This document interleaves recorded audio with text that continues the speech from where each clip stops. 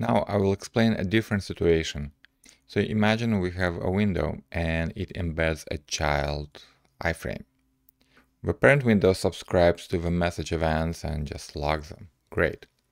We don't know how the child window actually sends it. We don't want to reach inside the child window.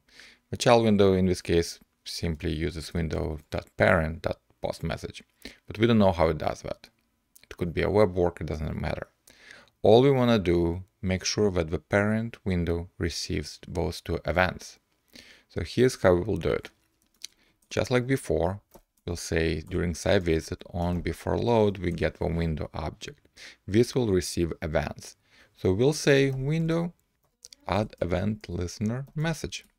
Now we get the actual event which has the data. We're only interested in the data. So what we will do here is create a stub function. We'll use cy.stub and we'll give it an alias so we can easily retrieve it later. The stub is a function, so we'll just call it and we'll give it the data. Okay, so let's see how this works. I'm gonna collapse it to the side. If I run it, you can see that the parent does receive those events. Let's confirm it. So we gave the stub an alias, so we can retrieve by using @alias, and should have been called twice is what we used before.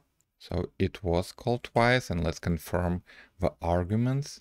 And again, those arguments are 1 and 2 because right here we called the stub ourselves with those e.data properties.